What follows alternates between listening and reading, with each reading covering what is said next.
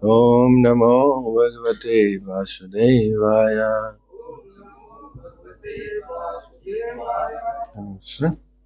श्लोका 3 इस प्रकार रहेको छ, पछि दोहोऱ्याउनु होला। tasya coddharataḥ kṣauṇīṁ sva-daṁṣṭrā-agreṇa līlayā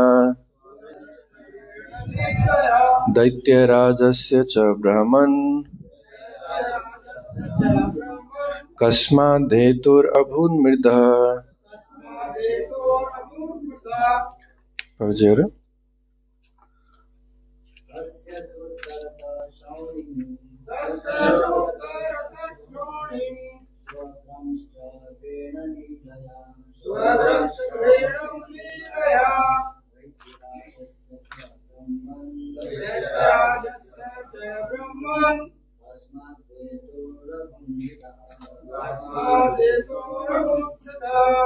शब्दार्थ अनुवाद तथा तात्पर्य दिनुभएको छ। कृष्ण कृपा मूर्ति अभय चरणारविन्द श्री भक्तिवेदान्त स्वामी श्रील प्रभुपादजीले स्वामी श्रील प्रभुपादकी जय। अनुवाद इस प्रकार रहेको छ, पछि दोहोऱ्याउनु होला। हे ब्राह्मण, के कारणले भगवान बराह तथा असुर राज बीच युद्ध भयो, जब भगवानले आफ्नो लीलाका रूपमा पृथ्वीलाई उठाउँदै हुनुहुन्थ्यो। यसमा तात्पर्य छैन, म 4 पनि पढ्छु, हजुरहरु श्रवण गर्नु होला। श्रद्धाधानाय भक्ताय ब्रूहित जन्म विस्तरं श्रेषन तृष्यति मनः परम कौतूहलं हि मे। 4 कोणमा यस प्रकार रहेको छ, हजुरहरु श्रवण मात्रै गर्नु होला। मेरो मन अत्यन्तै जिज्ञासु भइरहेको छ, त्यसकारण म भगवानको प्राकट्यको कथा सुनेर अघाएको छैन। अत कृपा गरी हजुरले यो श्रद्धावान भक्तलाई धेरै भन्दा धेरै सुनाउनुहोस्। तात्पर्य, जो वास्तवमा श्रद्धावान एवं जिज्ञासु छ, ऊ भगवानका आविर्भाव तथा तिरोभाव सम्बन्धी लीलाहरू सुन्न योग्य हुन्छ। विदुर यस्तो दिव्य सन्देश सुन्ने एकजना सुयोग्य पात्र हुनुहुन्थ्यो। ओम ज्ञानतिमिरन्धस्य ज्ञानाञ्जनशलाकया चक्षुर्मिलितं येन तस्मै श्री गुरुवे नमः। नमो विष्णुपादाय कृष्णपृष्ठाय भूतले श्रीमते भक्तिवेदान्त स्वामिनिति नामिने।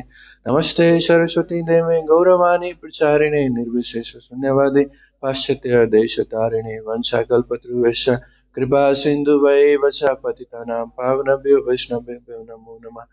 जय श्री कृष्ण चैतन्य प्रभु नित्यानंद श्री अद्वैत गदाधर श्रीवासादि गौरभक्तवृंद। हरे कृष्णा कृष्णा कृष्णा हरे हरे, हरे राम राम राम हरे हरे। हरे कृष्ण। हजुरहरूलाई पुनः पनि आजको प्रातःकालीन भागवतम सत्रमा धेरै धेरै स्वागत छ। श्री श्री राधा मदन गोपाल गौरदास जगन्नाथ बलदेव सुभद्रा लक्ष्मी नरसिंह श्री साई राम भगवान तुलसी महारानी समस्त गुरु शिष्य परम्परा श्रील प्रभुपादजी तथा उपस्थित हुनुभएका समस्त अग्रज वैष्णवहरूको आज्ञा अनुकम्पा कृपाको आचरण गर्दै आजको सत्रमा केही चर्चा परिचर्चा गर्ने प्रयास गर्नेछु। सो हाम्रो हिजोबाट नयाँ अध्याय सुरु भएको छ। दितिको सन्ध्याकालीन गर्भधान भन्ने अध्याय हामी सुरु गरेका छौँ हिजोबाट। सो योभन्दा अघिल्लो अध्यायमा हामी अहिले प्रसङ्ग चलिरहेछ, विदुरजी र मैत्री मुनिजीको संवाद चलिरहेको छ र संवाद गर्ने क्रममा अहिले भगवान बराहको लीला अवतारको बारेमा चर्चा भइरहेको छ। र योभन्दा अघिल्लो अध्यायमा मैत्री मुनिजीले भगवान बराहको अवतारको बारेमा एकदमै छोटकरीमा व्याख्या गर्नुभयो। सृष्टिको क्रियाकलापलाई अगाडि बढाउने क्रममा यो प्रसङ्ग आएको हो हैन। हामी सबैले सुन्दै आएको कि जब शुम्भ मनुको प्रकट गर्नुभयो, त्यसपछि शुम्भ मनुलाई आदेश दिनुभयो भगवानले कि यो सृष्टिलाई अगाडि बढाऊ। अनि त्यसपछि पृथ्वी हेर्दाखेरि पृथ्वी डुबिसकेको थियो। अनि त्यसपछि भगवान बराह आउनुहुन्थ्यो। अनि मैत्री मुनिजीले भगवान बराहको अवतारको एकदमै छोटकरीमा वर्णन गर्नुभयो कि भगवान बराह ब्रह्माजीको नासिकाबाट नाकबाट आउनुभयो, एउटा सानो रूपमा ठुलो हुनुभयो, विशाल हुनुभयो, पृथ्वीलाई उचालेर राखिदिनु भयो ठाउँमा। अनि त्यसपछि यहाँ विदुरजीले प्रश्न गरिदिनुहुन्छ यो अध्यायमा हैन। हिजोको 2टा श्लोकमा पनि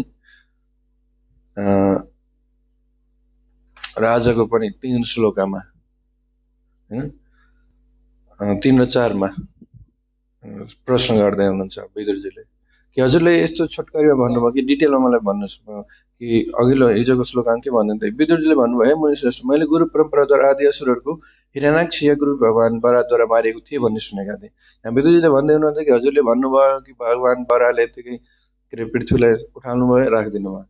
तर यहाँ विदुरजीले भन्दै हुनुहुन्छ होइन मैले त पहिला गुरु परम्परा पहिला कथा सुनेको थिएँ होइन कि बरा भगवानले त एउटा राक्षस हिरण्याक्षलाई मार्नु भएको थियो हजुरले त्यसको बारेमा त केही भन्दै भन्नु भएन हैन। अनि आज तिनमा भन्दै हुनुहुन्छ हे ब्राह्मण के कारणले भगवान बरा तथा असुर राजबीच युद्ध भयो जब भगवानले आफ्नो लीलाको रूपमा पृथ्वीलाई उठाउँदै हुनुहुन्छ।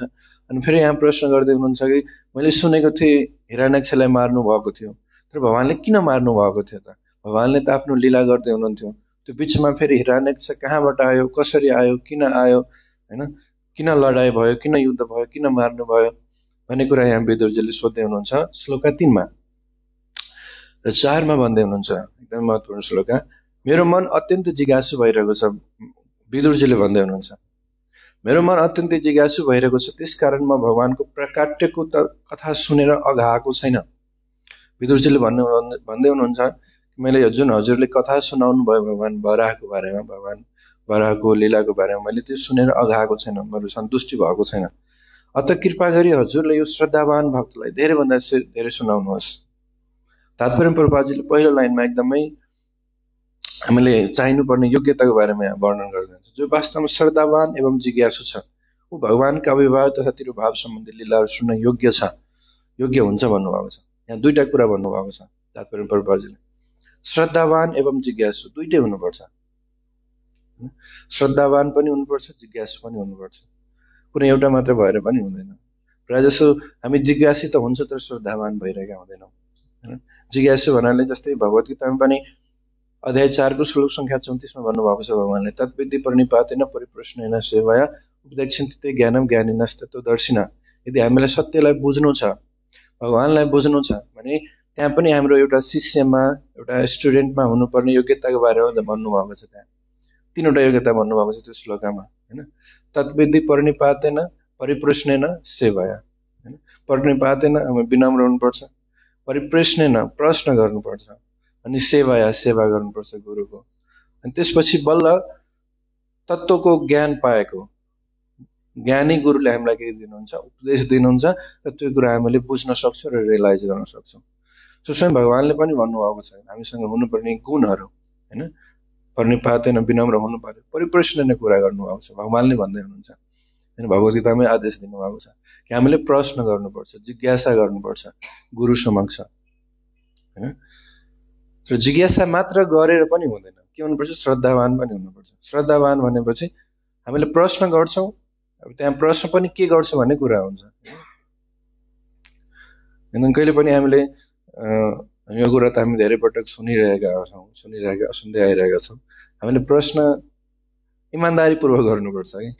इमानदारीपूर्वक प्रश्न भन्नको मतलब आफ्नो हृदयमा जे छ त्यो प्रश्न गर्नुपर्छ। कहिलेकाहीँ हाम्रो के हुन्छ भने हामीले पब्लिक इन्ट्रेस्टको लागि हैन अरूलाई देखाउनको लागि हैन प्रश्न गरिरहेका हुन्छ है कि म कत्रो राम्रो प्रश्न गरिरहेको छु सबैले सुनुन् हैन म कस्तो खतरा प्रश्न गरिरहेको छु कि स्पिकरले वक्ताले आन्सर गुरुले उत्तरै दिन सक्नु भएन म यस्तो खतरा हो हैन।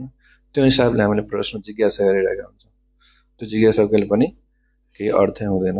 त्यो भगवानले त्यो परिप्रश्नेन भन्नुभएको छ अफकोर्स प्रश्न गर्नै पर्छ प्रश्न गरेन भने हामी यथार्थ रूपमा बुझ्न सक्दैनौँ केही कुरा आफ्नै बारेमा पनि बुझ्न सक्दैनौँ आफैले हैन। सायद परम पूज्य हलाधर स्वामी महाराजको प्रवचनमा सुनेको थिएँ हैन जस्तै हामीलाई यदि कसैले प्रश्न गर्नुभयो भने हामी त्यसको उत्तर दिन सक्छौँ है हैन। अरूले प्रभुजी मेरो साधना भएको छैन प्रभुजी मेरो बुक रिडिङ भएको छैन प्रभुजी मेरो यो भएको छ त्यो भएको छ हामी जसरी उत्तर दिन सक्छौँ है। तर जब आफ्नो कुरा आउँछ नि हामी उत्तर दिन सक्दैनौँ है। आफ्नो हृदय कुरा हुन्छ नि हो त्यसको लागि गुरु चाहिन्छ हो त्यसको लागि हामी प्रश्न गर्नुपर्छ इमानदारीतापूर्वक मेरो हृदयमा के छ हैन त्यसको लागि हामी प्रश्न गर्नुपर्छ गुरुजनहरूसँग आफ्नो गुरुसँग हैन कि मेरो हृदयमा काम छ क्रोध छ लोभ छ मोह छ मद छ मत्सर्य छ आदि इत्यादि हैन। अनि त्यो इमानदारीतापूर्वक यदि हामीले जिज्ञासा गर्यो भने बल्ल आफ्नो हृदयलाई हामी बुझ्न सक्छौँ के हैन। त्यो त्यस्तो खालको जिज्ञासा गर्नुपर्छ अनि त्यसपछि के भन्नुहुन्छ श्रद्धावान श्रद्धावान भनेपछि जो अब गुरुजनहरू जसले हामीले प्रश्न गरेका छौं हैन उहाँले दिनु भएको उत्तर हामीले के गर्नु पर्यो विश्वास गर्नु पर्यो श्रद्धा हुनु पर्यो हैन अरु कुरामा अर्को तरिकाले बुझ्दाखेरि जति पनि यहाँ के रे प्रश्न उत्तर भइरहेको छ भागवतममा हाम्रो दैनिक जीवनमा हैन भगवानको लीलाहरूको बारेमा आफ्नै बारेमा त्यो यथार्थ हो भन्ने कुरा बुझ्नु पर्छ त्यसलाई भन्छ श्रद्धावान हैन यतिकै प्रश्न गर्यो उत्तर यो कानदेखि यो कान निकाल्यो भने त्यसको कामै भने त्यो प्रश्न उत्तरको त्यस्तो खालको प्रश्न उत्तर प्रश्नै नै भनिएको छैन भगवानले श्रद्धावान पनि हुनुपर्छ श्रद्धापूर्वक प्रश्न गर्नुपर्छ साँच्चै कि हृदयदेखि जस्तै यहाँ विदुरले प्रश्न गर्दै हुनुहुन्छ हैन उहाँले जस्ट यतिकै प्रश्न यो भागवतमको के रे भोल्युम बढाउनको लागि प्रश्न गर्नु भएको हैन उहाँले साँच्चै सुन्न मन लागेको के भगवानको बारेमा हैन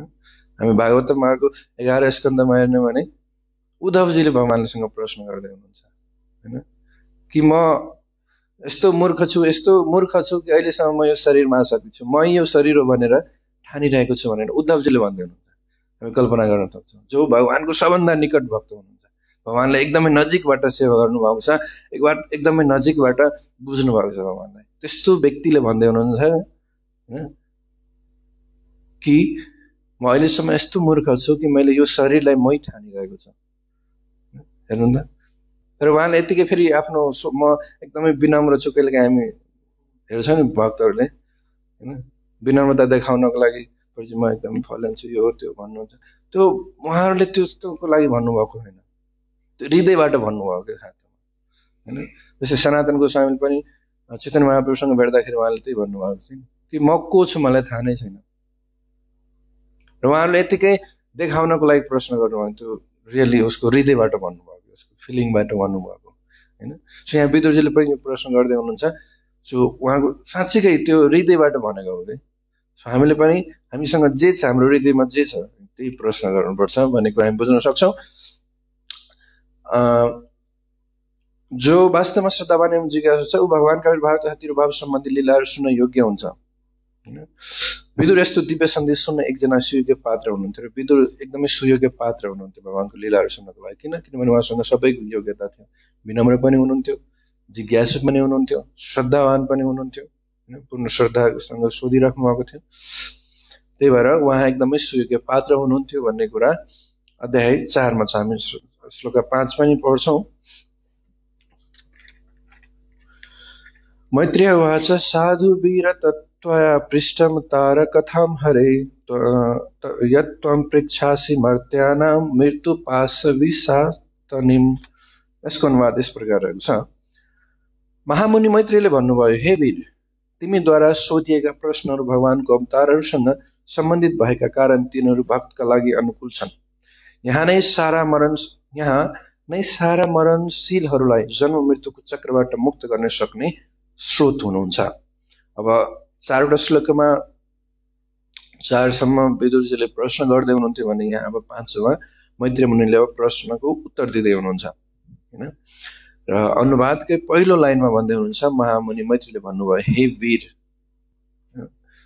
विदुरजीलाई वीर नामले सम्बोधन गर्दै हुनुहुन्छ वीरको अर्थ विभिन्न रूपले हामी लिन सक्छौं हैन अब उहाँ विदुरजी क्षत्रिय हुनुहुन्थ्यो हैन क्षत्रिय परिवारबाट द्याट मिन्स कि अब कौरवहरूको युद्धको बारेमा युद्ध लडिरहेको युद्धसँग एकदमै परिचित भएकोले गर्दाखेरि पनि उहाँलाई वीर भन्नुभएको अर्को हिसाबले उहाँ वीरताको बारेमा भगवानको वीर रसको बारेमा सुन्न चाहदै हुनुहुन्छ हैन अध्याय के श्लोक 3 मा हामीले हेर्यौं हैन उहाँ भन्दै हुनुहुन्छ कि के कारणले भगवान बरा र असुर राजबीच युद्ध भयो हैन उहाँले युद्धको बारेमा सुन्न चाहदै हुनुहुन्छ के भगवानको युद्धको बारेमा सुन्न चाहदै हुनुहुन्छ विदुरजीले त्यही भएर उहाँलाई वीरको रूपमा संज्ञा दिएको हैन कि उहाँलाई वीर रसको सुन्न एकदमै आस्वादन छ अर्को कुरो उहाँ एकदमै आफ्नो ड्युटी गर्दाखेरि हैन आफ्नो जब के रे दुर्योधनको राज्यमा राज्य गर्दाखेरि पनि उहाँले वीरता देखाउनु भएको थियो जस्तो सुकै हालतमा पनि उहाँले कुनै कम्प्रोमाइज गर्नु भएन हैन इभन के रे दुर्योधनले कस्तो कस्तो गाली गर्दाखेरि जे जस्तो सुकै आरोप लगाए पनि जस्तो सुकै परिस्थितिमा भए पनि उहाँले कहिले पनि सत्यबाट पछि हट्नु भएन बरु उहाँले राज्य छोडिदिनु भयो अन्तमा केही उपाय नलागेपछि, तर सत्यबाट पछि हट्नु भएन हैन। हो त्यस्तोलाई वीर र साहसी भन्छ। त्यही भएर विदुरलाई वीर भनिएको यहाँ हैन।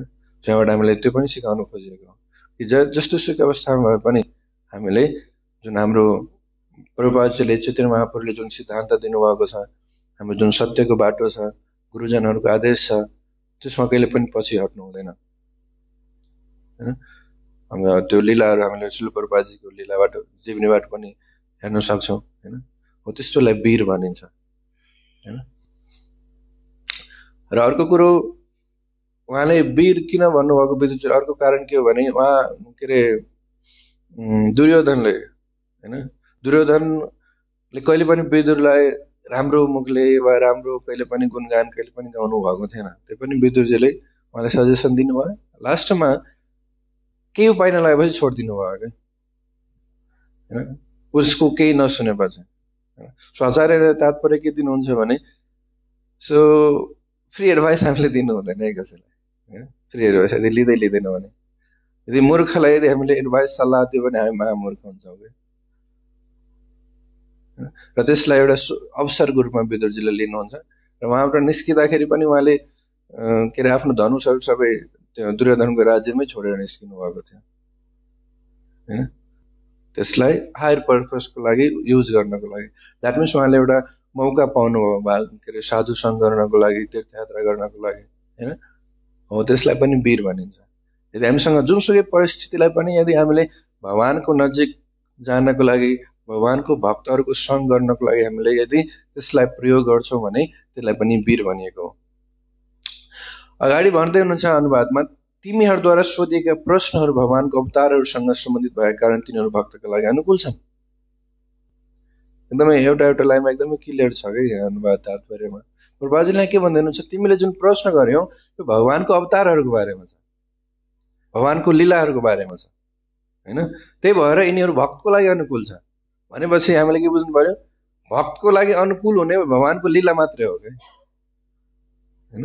र विदुर वीर हुनुहुन्थ्यो, त्यही भएर उहाँले भगवानको बारेमा सोध्नुभयो। हामी जस्तो हुन्छ त्यस्तै बारेमा प्रश्न गर्छौँ, त्यस्तै बारेमा हामीलाई सुन्न उत्सुक हुन्छ है।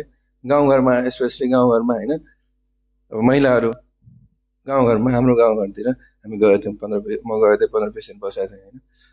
त्यही हुन्छ कि गाउँघरमा महिलाहरू बस्नुहुन्छ, खालि फलानुले के गर्यो, फलानुले के गर्यो, उसको झगडा, उसलाई के गर्यो, कस्तो भयो, त्यही मात्र सोध्नुहुन्छ है हैन।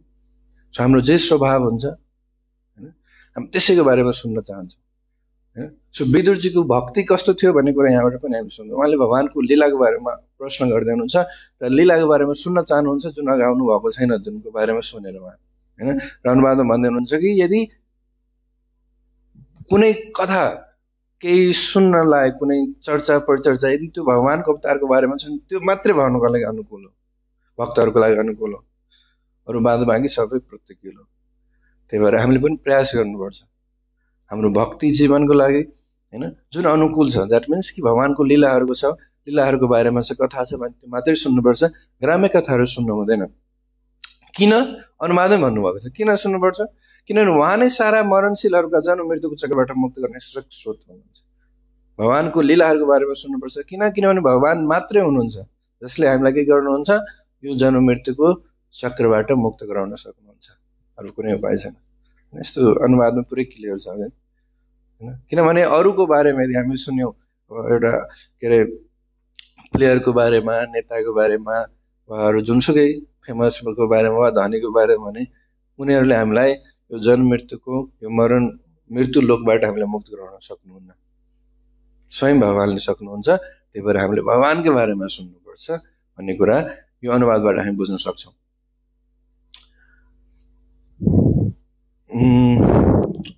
अब तात्पर्य म एकचोटि सर पढ्छु। विदुर कुरुवंशी भएका कारण मात्र नभएर उहाँ बराह एवं नरसिंह अवतारमा भगवानका वीरतापूर्ण कार्यहरूका बारेमा सुन्न उत्सुक हुनुभएका कारण महर्षि मैत्रेयले उहाँलाई योद्धाको रूपमा सम्बोधन गर्नुभएको थियो।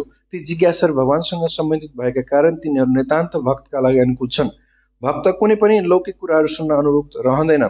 सांसारिक युद्धसँग सम्बन्धित अनेकौं कथाहरू छन्, तर भक्ति ती कथाहरू सुन्न पनि त्यति उत्सुक हुँदैन।